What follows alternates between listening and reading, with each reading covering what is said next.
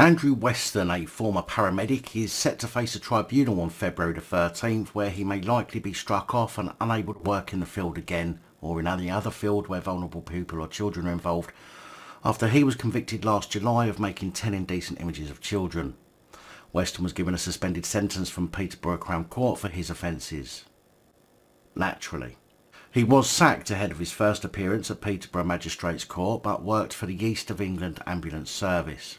His appearance before the Health and Care Professions Tribunal Services looks to make an interim order set in May 2021 calling him unfit to practice because of his conviction a permanent fixture in the vile bastard's life.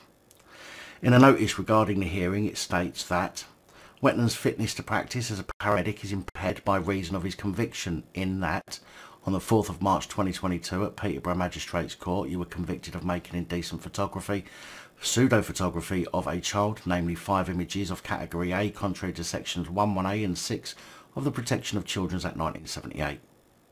On the 4th of March 2022 at Peterborough Magistrates Court you were convicted of making indecent photograph, pseudo-photograph of a child, namely 1 image of Category B, contrary to sections 11A and 6 of the Protection of Children Act 1978. On the 4th of March 2022 at Peterborough Magistrates Court you were convicted of making indecent photograph, pseudo-photograph of a child, namely 4 images of Category C, contrary to sections 11A and 6 of the Protection of Children Act 1978. By reason of your conviction, your fitness to practice is impaired.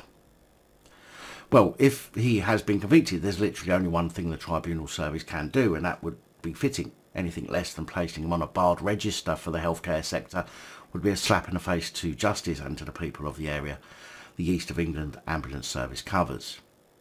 Of course, I'm sure they will do the right thing, but I will follow up on this story at the time.